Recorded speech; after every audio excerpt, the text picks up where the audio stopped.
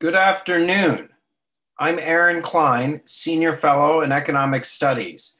And on behalf of the Center of Regulation and Markets, it's my great privilege to welcome everybody this afternoon to a conversation on the future of credit scoring. Credit scores are really ubiquitous function in modern society.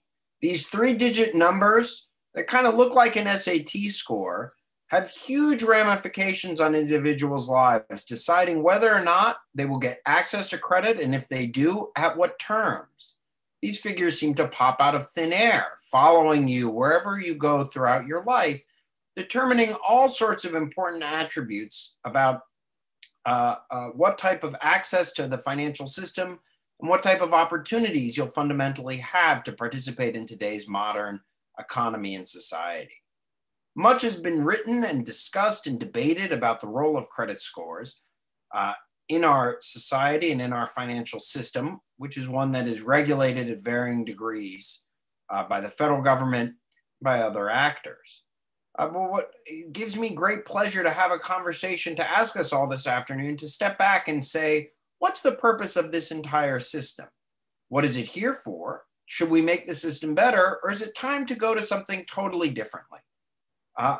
One aspect of credit scoring that I think folks don't think about as much is that under the law that governs credit reporting, the bureaus, for these three major credit bureaus for whom all your information is reported, are only able to keep information on you, delinquent, negative information, for up to 7 years for everything other than a bankruptcy. When I was researching where this 7-year number came from, it came from a law passed in Congress in 1970. And it's hard to recreate what exactly was going on in 1970, having worked in Congress for many years. Sometimes you get a number like 7 as a compromise between one group that wants 5 and one that wants 10. But I was struck by the fact that in the Bible, there's a 7-year debt jubilee requirement in which negative debts are essentially expunged biblically after 7 years. And I wonder whether or not it's that biblical principle that is really guiding what today is thought of as highly technical, deeply sophisticated, highly predictive computer models governed by a legal structure that at the end of the day may be judged more on belief and fact than necessarily hard science. With that as kind of an overview, we're going to have a fantastic panel of experts ready to debate and kick around different ideas about credit reporting and credit scoring. But to set the stage, I can think of nobody better to engage in a more critical analysis of the system that we find ourselves in than Congresswoman Ayanna Pressley. Congresswoman Pressley is an activist, a legislator, a survivor, and the first woman of color to be elected to Congress from the Commonwealth of Massachusetts. Throughout her career as a public servant, Congresswoman Pressley has fought to ensure that those closest to the pain are closest to the power, driving and informing policymaking. Throughout her first term in Congress, Congresswoman Pressley has been a champion for justice, reproductive justice, justice for immigrants, consumer justice, justice for aging Americans, for workers, and for survivors of sexual assault, and justice for the formerly and currently incarcerated.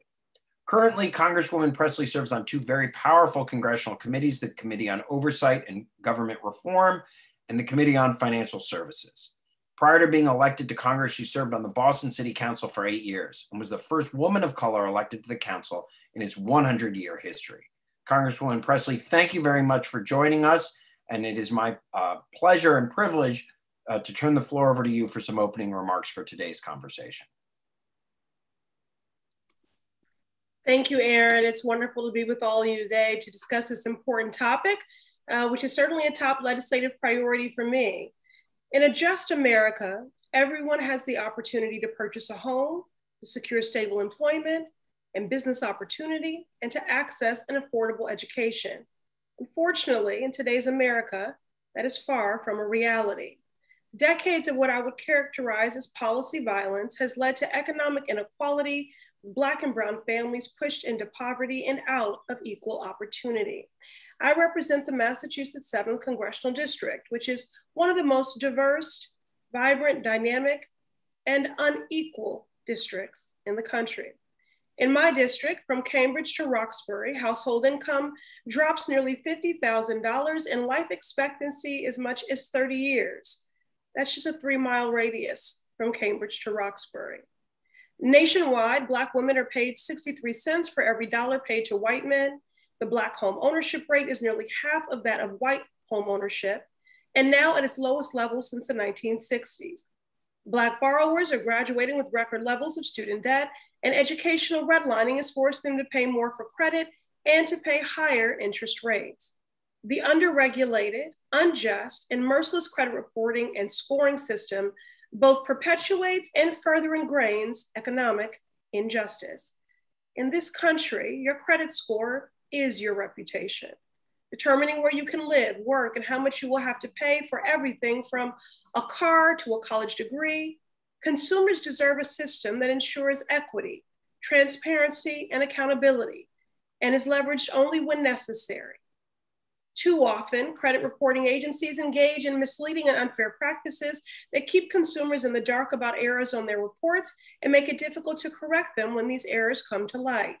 What's worse, American families are finding themselves trapped in cycles of debt simply for trying to afford basic needs like healthcare and a higher education. This system perpetuates racism and economic injustice while its benefactors attempt to pass it off as an objective metric of financial trustworthiness. This fallacy must be challenged and defeated. Credit reporting and credit scoring are supposedly entirely objective, yet for the past 2 decades, study after study has found that Black and brown communities have lower credit scores than white consumers. Let's be clear, this is not because communities of color are less responsible.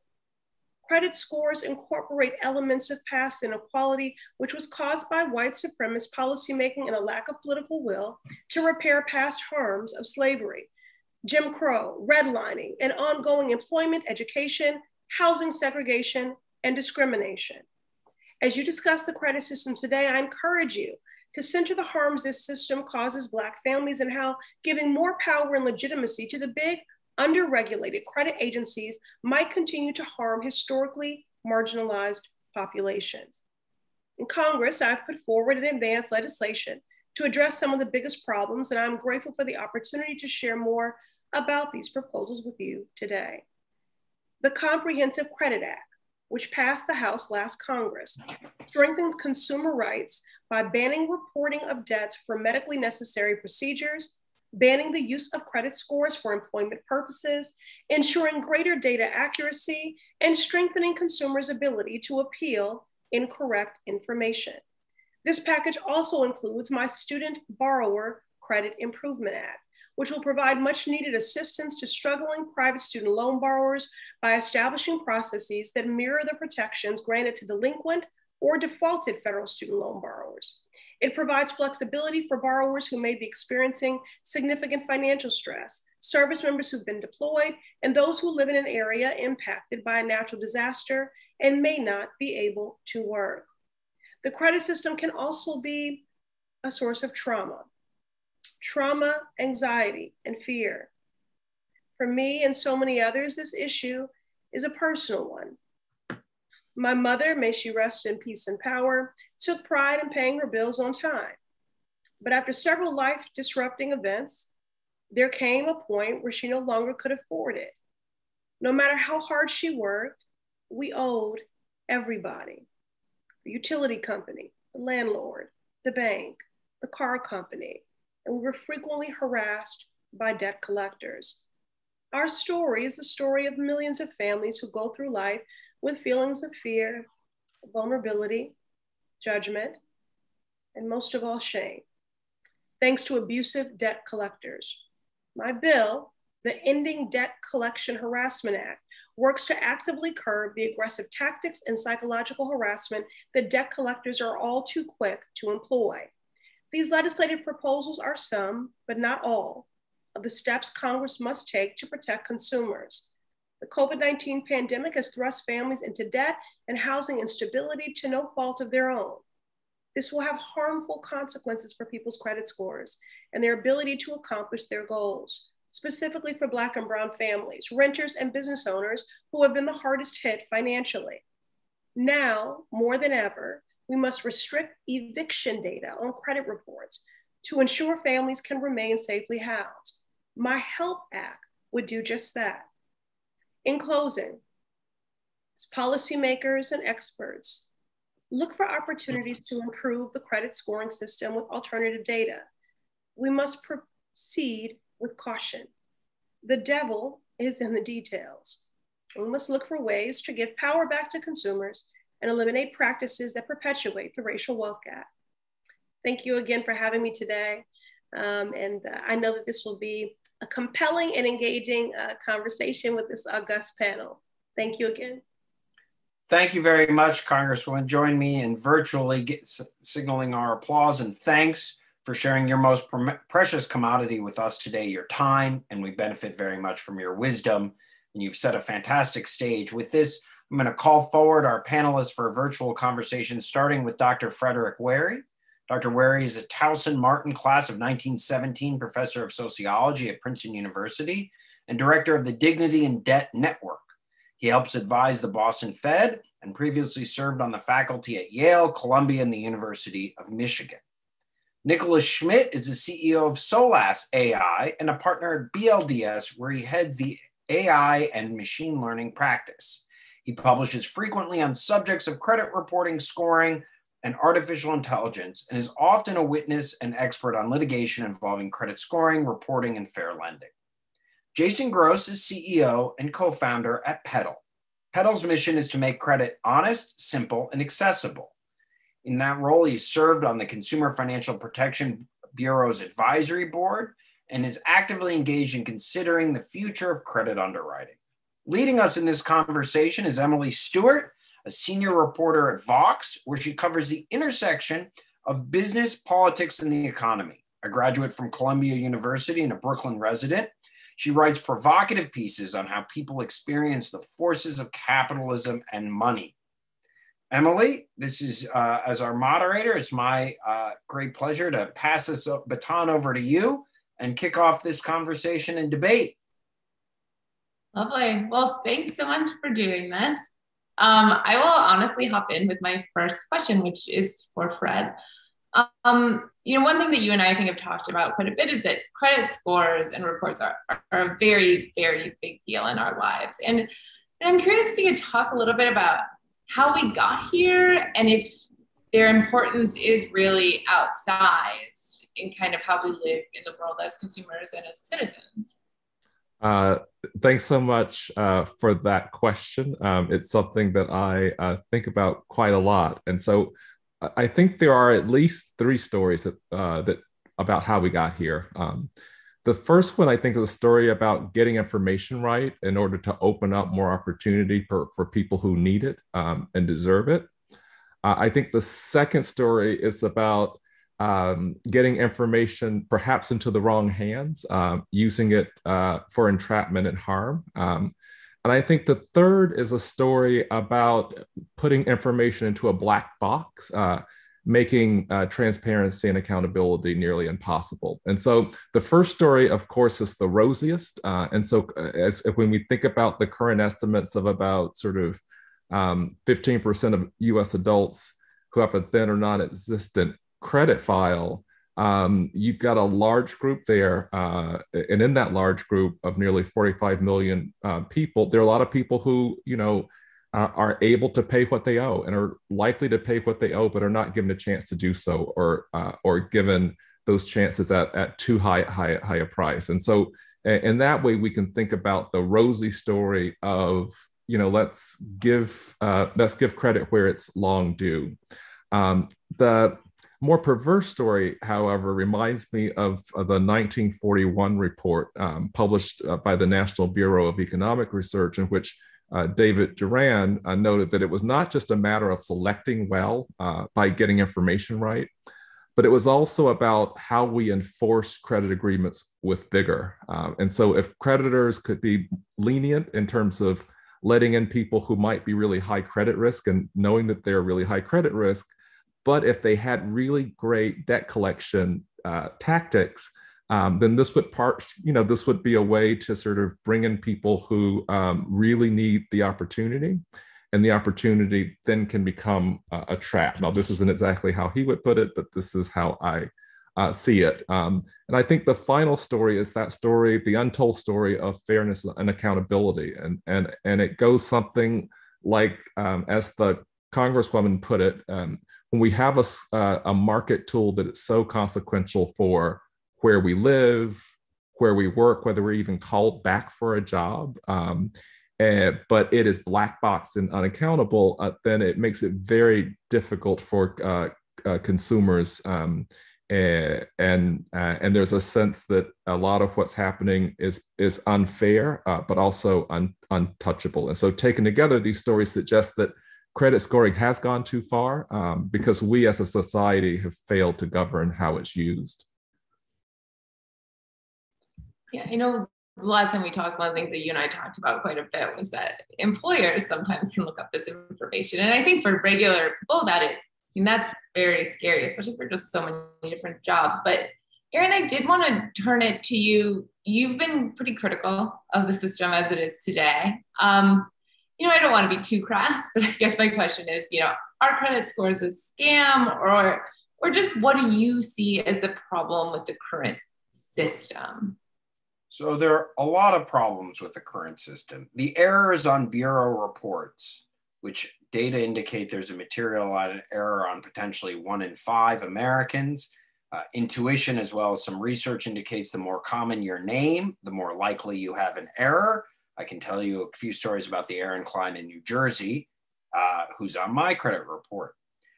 What is really structurally flawed, and I see no way of solving this problem, is that accuracy, individual accuracy, is neither the goal of the bureaus. In fact, it's the opposite. It's a cost center.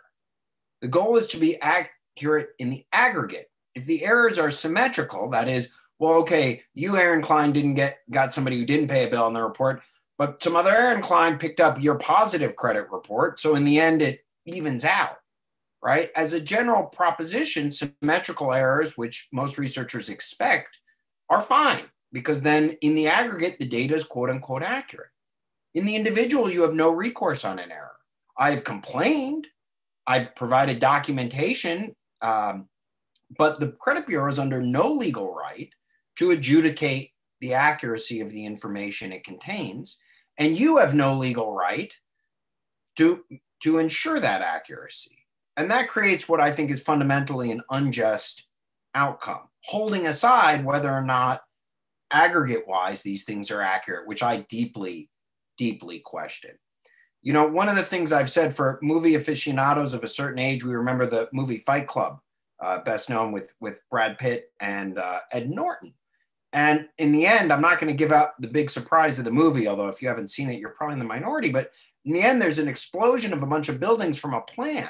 And what most people fail to appreciate is what they were blowing up in Fight Club were the credit bureaus. The idea behind the movie was then we would give everybody a fair start. You would eliminate the information. Now that feels very 90s, the idea that information can be eliminated, right? This now perpetuates on the cloud in the multiverse. And all of this will follow us to some degree forever. I think the more interesting question is, rather than destroying the current system, can we create an alternative that is better? And there's been a shocking amount of research that shows a series of factors that can more accurately predict whether or not you will be repaid, which is the ultimate purpose of credit scoring, than these 3-digit numbers that are made to look like your SAT score. I might note that SAT scores are extremely predictive of whether or not you get into college because they're used for whether or not you get into college, right? Controlling for other factors, SAT scores are basically non-predictive about how well you'll do in college. It's an interesting analogy and thought as it relates to credit. If you give a group of people credit at 10%, you give another group of people credit at 30%, and you kick out a third group of people who they have to seek credit effectively at 200%, I'm pretty certain that the 200% people are going to end up in a lot more financial distress and default, and then the 30%, and then the 10%. And then you look back on it and you go, look, we predicted. If you got a higher SAT score, you're more likely to get into a better school. That's right, because you're using it. So that's why I think that, I'm just to close with my thought, I'm like, a lot of people are like, oh, look, let's just improve the system. Let's just include more alternative data. And the Congresswoman pointed that out. I'm a little more skeptical. I'm not sure that improving alternative data, improving the system is going to get where we want to get. I think we need to leave it wholesale and go to a brand new alternative and different world. Well, Nick, I guess I did want to turn this a little bit to you, because as I understand it, your role in this is to try and make the system a little better, right? And so what does that look like? Is it possible? How does it work? Whenever I have these conversations, there's always a part of me that hopes the Aaron Kleins that I'm talking to are wrong, because I do believe in incremental change. But if I'm wrong about that, then let's blow the thing up and start over. But I do believe in incremental change. And I think that really in the world we're living in, the alternative is to go back to subjective decisioning. And that is not a viable solution. What you're going to end up with is systematic racism, redlining, a world where all the problems of the 50s are just perpetuated. And instead, what I see is using the system as is and improving on it. I actually have a reasonably high view of FICO scores, Vantage scores. I think they're very complicated to understand, but for the people who can be scored by them, they actually are using data that is pretty reasonable. Have you paid your bills in the past? Well, if you haven't, it's probably not too surprising that people aren't going to loan you money in the future. Now, being able to change that, all of that is very important. One of the things, though, that I think Aaron and Fred were keying in on is the idea of bringing in more people. And with FICO and Vantage and the credit bureaus, that's a very difficult thing to do, because the credit or the data quality that is required, or the data elements that are required, are sort of locking a lot of people out of the system, or they have been in the past. And so in order to have a FICO score that scores all these other people, you would have to degrade the quality of the models that are being used. And so to me, the opportunity to make things better is to go to a second level of data, which would be alternative data, some form of alternative data, probably use some kind of machine learning or AI techniques to do that, and see if you can improve people that way. I think one thing that's really important, though, is to think about these things as second look models, where if you can get approved via a FICO score, I really think that you probably are a pretty good credit risk. But if you can't be approved because of FICO for whatever reason, then to move on to alternative data or alternative techniques is a pretty reasonable way to go. And what we found within my own firm is that even using traditional data or using alternative data, you really can say, I want the machine, I want the algorithm to focus not just on credit quality, but also on fairness, however you might define that. And if you ask the machine or direct the machine to focus on that second dimension of equality, chances are, because of historical discrimination, you're not going to get to equality and maintain the predictiveness of the model, but you absolutely, in almost every situation, can do better. And so to me, that's where we can move forward. Before we go a little bit further, Jason, obviously you all at Petal have a solution to this, right?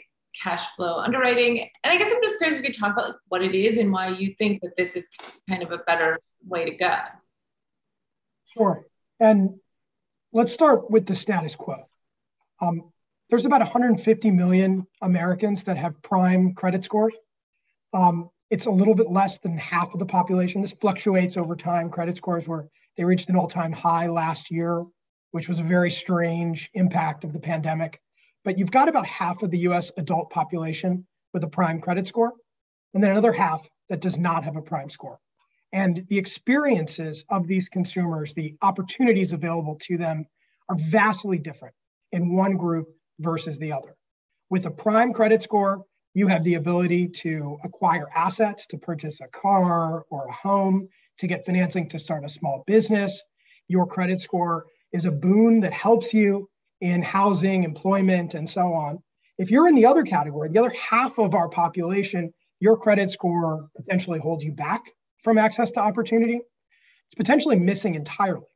50 million adults in the US have no credit score at all. There's a massive gap in the system that we're discussing. Tens of millions of additional consumers have what we call thin credit files, meaning that they have some credit information, but probably not enough to create an accurate picture of their likelihood to repay their financial obligations. And when you dig into the demographics here, what you find is no surprise. Disproportionately, folks that have been historically underserved continue to fall through the gaps in the system. Blacks and Hispanics are 2 times more likely to lack credit scores. First and second generation immigrants are disproportionately likely. Low and moderate income consumers, young people across the board, because as everyone knows, you start with a credit score of 0 until you work your way up, unless you have support from a guarantor or a cosigner, usually a parent that themselves has access to the credit system, and credit scores can be passed along in that manner, which reinforces some of the historical inequality in the space. So the status quo leaves a lot to be desired. This is the problem that we set out to solve at my company.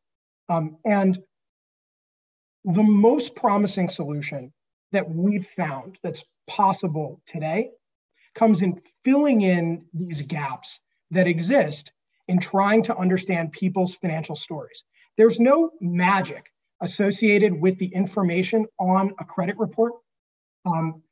These are not the fundamental, elemental factors that make up credit risk or responsibility or likelihood to repay. The information that we use to make these decisions, and credit scores are used in 90+% of all of the credit decisions made in the United States.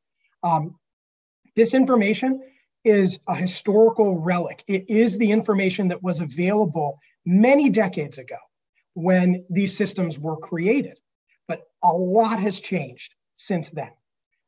Data and technology gone through a revolution over the intervening period of time, such that today, if we wanted to, we could analyze a comprehensive, holistic picture of a consumer's financial life, not just a credit report, which might be missing or might be erroneous, but giving people the benefit of the money they make, the bills they pay every single month, irrespective of whether they're a renter or a homeowner or they're in government housing or what have you. The entire financial picture can be represented in these decisions. That's what we call cash flow underwriting.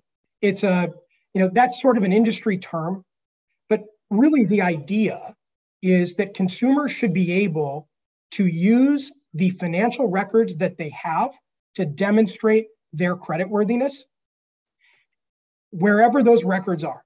So just because a bank hasn't given loans to you or your family or people in your community, that shouldn't stop you from being able to come forward with the record of the bills that you have paid to demonstrate your creditworthiness. And the thing that is both depressing and also maybe cause for optimism is that all of the technology that is required to create the kind of more inclusive, more accurate, more fair system that I'm describing is available to us today. What's depressing is how few institutions have chosen to use it thus far. Maybe I'm curious just like what you make of that sort of solution or these sorts of like alternative ideas again. I think that what Petal does is really probably one of the best examples of the right thing to do with alternative data and expanding access to credit, because the data they're using, as far as I know, and Jason, please correct me if I'm wrong, it's really pretty obviously related to repayment. And so there's going to be an ability for a consumer to say, okay, yeah, this is data that I want to give. It's indicative of my credit quality, and I'm good with that. There is a degree to which I'm worried that the algorithms that may be used to determine creditworthiness from cash flow data may be really difficult for a consumer to understand. How long information is used, and what in particular goes into it. How does the algorithm ultimately come up with the decision? What do I need to do to change my score? And if that is not clear to the user or to the applicant, then I think the cash flow data sort of puts you in the same, it's just one additional piece of data that may not make anything clearer to people. But for the unbanked or for the people who don't have credit scores, it's really a wonderful opportunity to start to build up that information that will eventually get them into the mainstream financial system. Let me just jump in here for a sec, because there's a huge asymmetry going on in the structure, right? I'm not so sure that knowledge of what improves or hurts my score, right? Would taking out another credit card help my FICO or lower my FICO? The answer is it depends, right? And it depends on stuff that fundamentally no one can really tell me without knowing a lot of information about me. What's concerning to me is not that. What's concerning to me is if I wanted to be a bank and I just wanted to do cash flow underwriting and I just wanted to do Petal style loans, I can't. Why? Because my regulator won't let me. The entire banking regulatory system predicates these loans on FICO scores. And if I just walk in and say, here's my loan, I'm plus $200 a month cash flow, plus $500 a month cash flow, the regulators have no idea how to handle that. They'll turn around and say, what's your FICO? What's your average FICO? Is it 680? Is it 720? The entire regulatory system is predicated on having scores for people. And as a result, they'll be subject to punitive regulatory system. I kind of like Nick's point about the idea of second look and increasing, and if you're not well served, right? Because the arbitrage in Jason's business model is not 800 FICO score people with good cash flows, right? Those are not going to be Petal customers. Tell me if I'm wrong, but those folks are getting fought over by very big and powerful lenders, right? The niche that you're serving are people without scores or people with bad scores who actually have other data. And in Washington, one of my favorite numbers is 17,626, which is the answer to the question of what's 26 cubed, or what are the maximum number of three-letter acronyms, which is what we seem to devolve into. And in dealing with credit rating agencies, often called CRAs, right? I also think of the other, right, CRA, the consumer reporting agencies, the credit reporting agencies, or the credit rating agencies. We had a system going into the financial crisis where if you were AAA, it didn't matter if you were a stinking pile of garbage because you got all these regulatory treatments because you've been blessed as AAA. And then that system imploded with serious consequences. We're in a weird system where we have a credit reporting agency that dominates this space structurally, and a set of bank regulators that are unable to move beyond their reliance on it, just like they were unable to move beyond their reliance on credit rating agencies in the financial crisis. The consequence of this is very different. Rather than loading up on supposedly safe securities that imploded and required, trillions of dollars of taxpayer bailouts, instead we have a system that just permanently segregates a group of people to a really bad set of financial choices and opportunities and outcomes. And if you think of the ladder of opportunity, tilts it to an extremely steep level. And that's kind of a silent crisis. And from my experience in government, silent crises can go on in a very long time, right? You couldn't ignore the 2008 crisis if you tried. But this crisis can perpetuate for generations. And I don't see a way out of it unless we just acknowledge that people ought to be able to take chances on companies like Jason's. I don't think your analogy is correct, though, because what happened with the credit rating agencies was that they were really applying very high ratings to junk.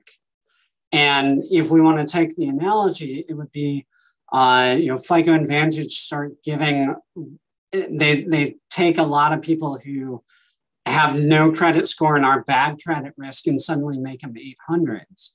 And there's no evidence that that is happening. In fact, the criticism is that they're not scoring more people. And so I think the analogy just falls apart there and doesn't get to the real problem, which is that there is this population that just doesn't have scores. And so whether or not there's an over-reliance on FICO, that could be an argument, but it's not that we're in a situation where FICO is changing the credit quality, or Vantage or whomever it might be. They're not suddenly bringing in more people and saying that they're creditworthy. I think that if I could jump in, and I think there's a number of different threads that we could pull on here from Aaron and Nick's comments. I think that first, it's important to ring fence data that should be considered in a credit decision and data that should not be considered in a credit decision. Over the years, this debate has raged, I think, far beyond actual market practice. But folks like to debate what type of hypothetical information may one day have bearing on a credit decision. We take a fairly conservative view of this, and maybe surprisingly, given the fact that we are a technology company and a newer player in the space.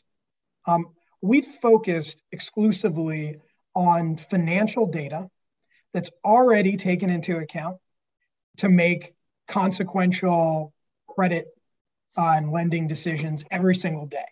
And I think that's a really important point to make here.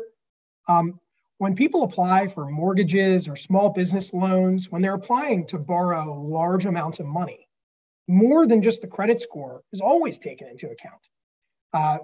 Borrowers or applicants for these types of loans provide bank statements that are typically reviewed by human beings, by loan officers. But it costs something like $8,000 to underwrite a single mortgage in the United States.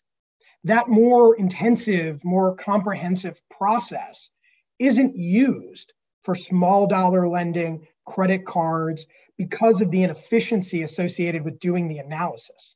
But those small dollar products are the gateway to the larger financial system. That's the front line of credit access.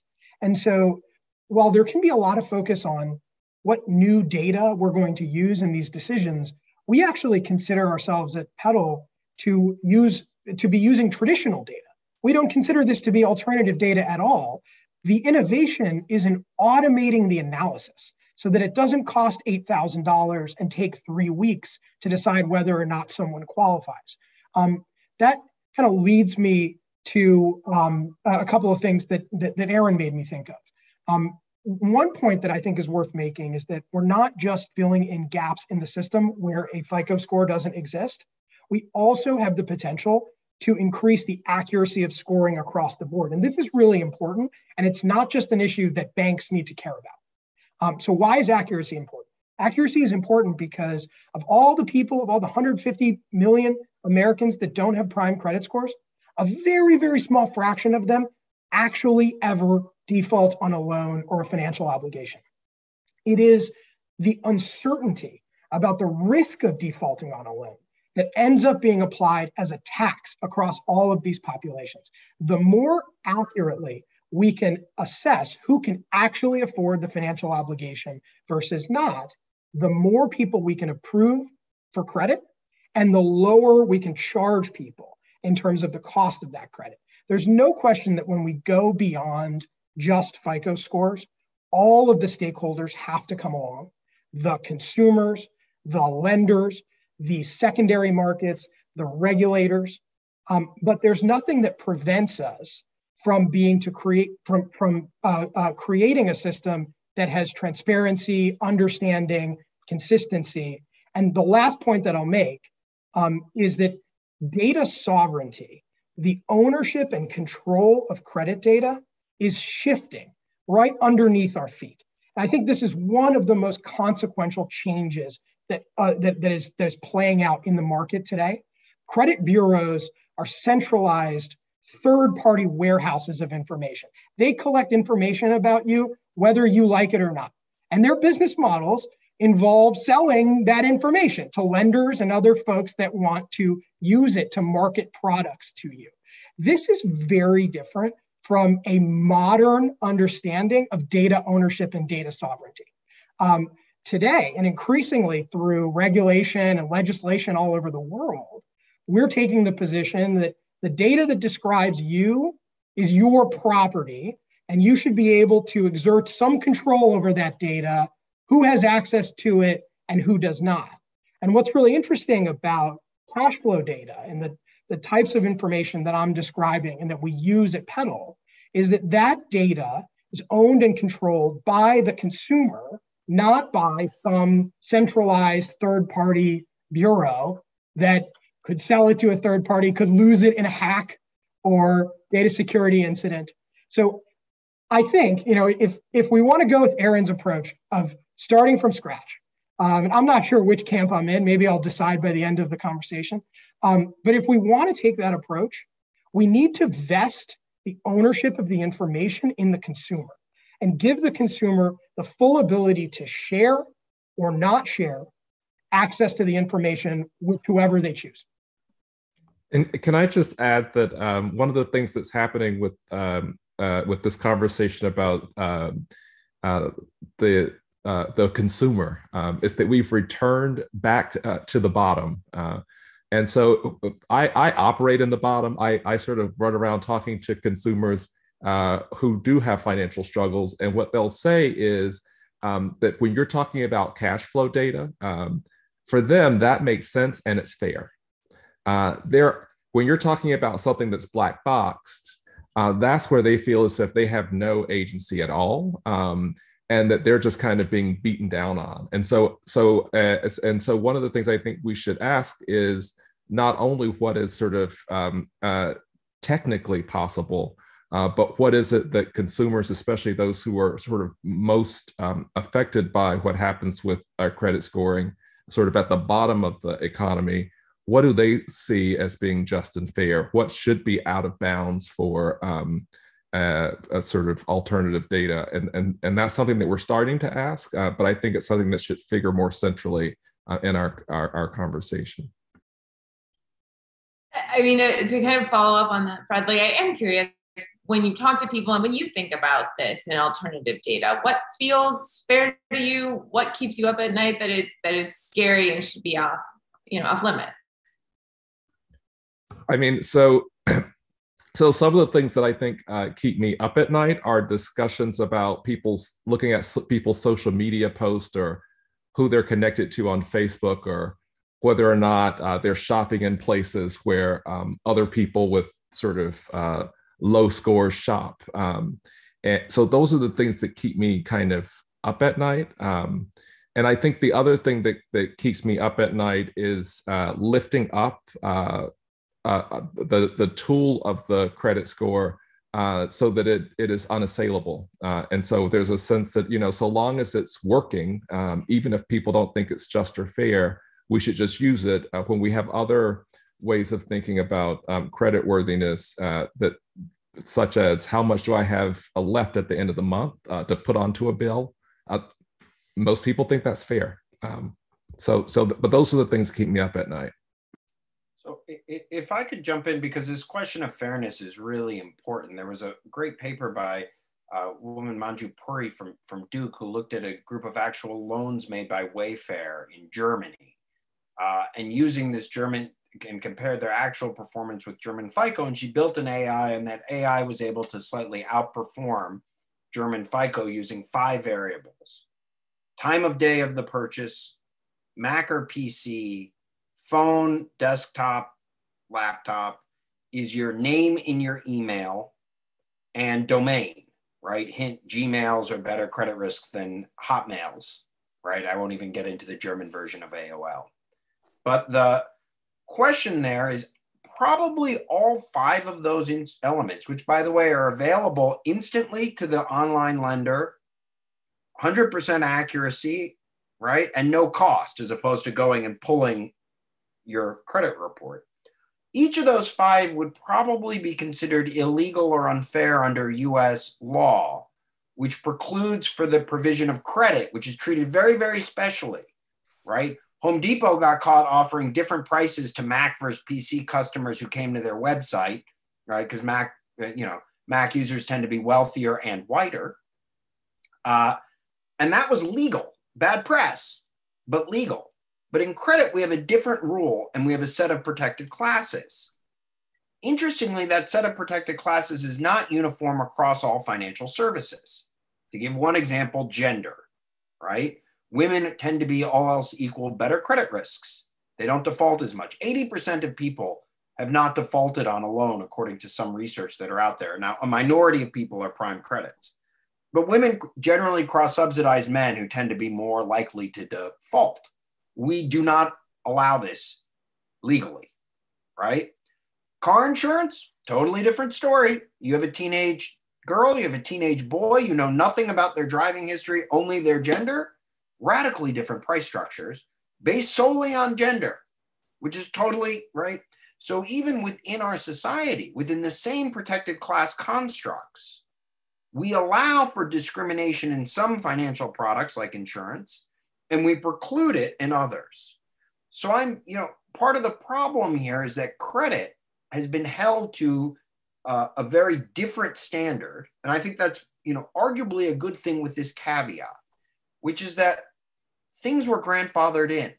I agree with Nick's point that, the prior system, FICO and credit scoring, automated credit scoring, represented a huge upgrade to the prior view, which was you came into your bank and he kind of looked you over and decided whether he liked your parents or not and gave you a loan. And I'm using the he pronoun consciously because that banker in the 1960s was pretty clearly gendered. So that was a huge upgrade. The question now is, can we do even better, right? Technology's advanced even further. And what I think we have is a legal playing system that is given ensconced incumbency power for a variety of reasons, in part because it's holding new technology to a very different standard of fairness that I don't even think the existing credit scoring system would pass, other than it's been grandfathered. And so, I'm worried. Cash flow underwriting is very appealing because it's kind of intuitively fair, as Dr. Wary points out, and I think it would pass the tests that we've set forward in law. A lot of other things wouldn't. Whether or not they should or shouldn't be used, I think reasonable people can debate that. Aaron, one point that I would make here quickly as a practitioner, making loans each and every day, evaluating different sorts of data that could factor in to the decision. Non-financial information of the sort that you're describing, and of the sort that keeps many of us up at night. The use of how many friends you have on Facebook to determine whether you qualify for a loan, how charged your cell phone battery is. We've all heard of these different factors, right? These things are so attenuated from the actual financial substance of what's going on that not only are they potentially discriminatory or unfair, but they also just aren't very predictive of what happens with a loan. I think that the dialogue in this space can very easily slip into the analysis of all of these different kind of exotic factors that we might use. But the key, I believe, is to bring this back to the core financial information, which is far more relevant to whether or not someone will actually be able to repay the financial obligation or the bill that we have in mind. So I think that the way that we can keep lenders within bounds here is by making available more of the underlying financial data that consumers understand and that ends up being far more useful to a lender anyways. I wouldn't be speaking publicly. It wouldn't be a public appearance of mine if I didn't put in a plug for Dodd-Frank 1033, which is the section of Dodd-Frank that gives consumers a right to their own financial data. The reality is that most consumers today are not able to access in a seamless, unfettered way all of their digital financial information. If they were, and if they were able to share that with a lender at the time that they're applying for a loan to demonstrate their creditworthiness, you would have far fewer lenders seeking to experiment with social media profiles and web search history and all of these other things that end up being really attenuated to what we're trying to decide. We have about 9 minutes left, so I do have a couple of audience questions. We'll toss them to whoever would like to answer, but this one feels slightly related. In 2006, Brookings hosted an event about additional data, telecom and utility payments, and no legislation passed to mandate or provide affirmative permission. I'm curious if any of you have thoughts on, if Congress had passed such a bill, would it have made a difference for racial equity or wealth building if that were allowed? Any takers? Look, I wasn't at Brookings in 06, but I would posit a quick answer, which is it would have made a marginal difference. Look, I think about 50% of white Americans have what are considered, very good 700 plus FICOs, and about 20% of African Americans. Part of this has to get to Jason's point, which is about using relevant data. And I think credit reports are rife with irrelevant data. My credit was held down for quite some time because the landlord said I damaged a rug of theirs, which I didn't. Again, no ability to get that correctly put out. So I think the answer to that question would be, had that happened, it would have made a small and marginal difference. But in addition, lenders have to then use that alternative information. And so a lot is being written about FICO 9 or Vantage or these new pieces of information. But you have to go all the way back to, are the big lenders using that? Are the bank regulators using that, right? Because if people have differing credit scores, it's one thing if the lender uses it, how does the regulator use it? How does it move forward? So I think there would have been a very small marginal improvement.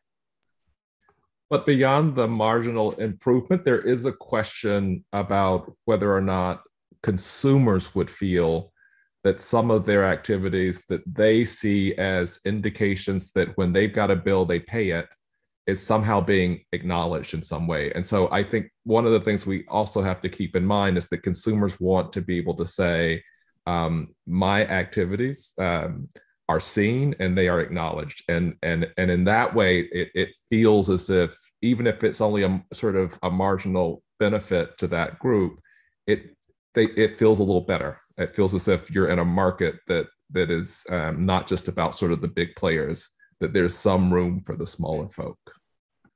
I think that I'm absolutely, I wish that had passed and that data were part of people's standard reports or available. The thing I worry about with all of these data sources, though, is the availability and whether or not people of color and other disadvantaged people actually have accurate data being put into the system. If you think about rental payments, for example, probably the only people who are going to put rental payments into a database are larger companies that are that I would imagine are probably renting to predominantly white or predominantly white groups. Whereas if you think about what's the most racist place, it's probably housing. And so if you're relying on your landlords to put in rental information into your credit report, are African Americans really going to be disadvantaged by that? And I think that's a real worry. So maybe we do make the pie bigger, and that's a really good thing. But do we have safeguards in there to make sure that things aren't getting worse as a result of the data providers not really giving the information that the consumers need and the banks want?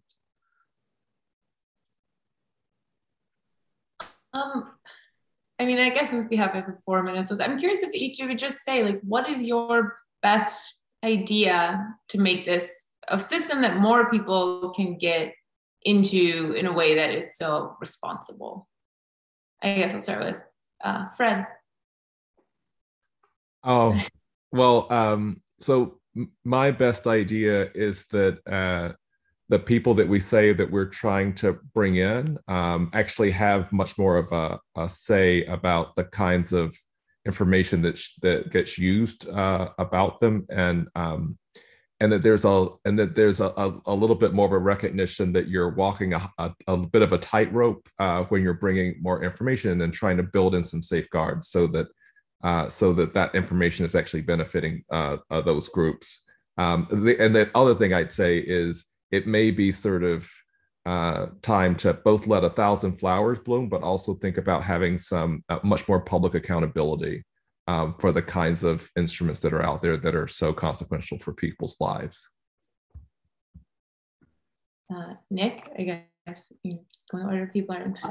Slightly reiterate, I think what Fred said. I think bring more data in, bring the ability to incorporate more information, potentially use AI, machine learning, but have clear accountability and the ability for a consumer to appeal negative results. I think that is absolutely key as you bring in this newer information that's not as well understood. Let people appeal it and have that process be transparent. Jason? I would say we need to recognize credit scores for what they are, which is a metric that was designed many years ago based on one facet of some consumers' financial lives. It is a score based on your debt. If you haven't had debt, you're on the outside. In the 21st century, we need to go beyond that metric, which again was just the best we could do at the time that it was being developed.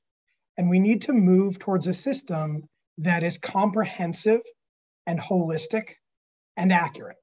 And I couldn't agree more that it needs to be well understood by the consumer, the lender, the regulator, the secondary market, what is considered, what is not considered, how a score works, how to influence it, what steps you should take.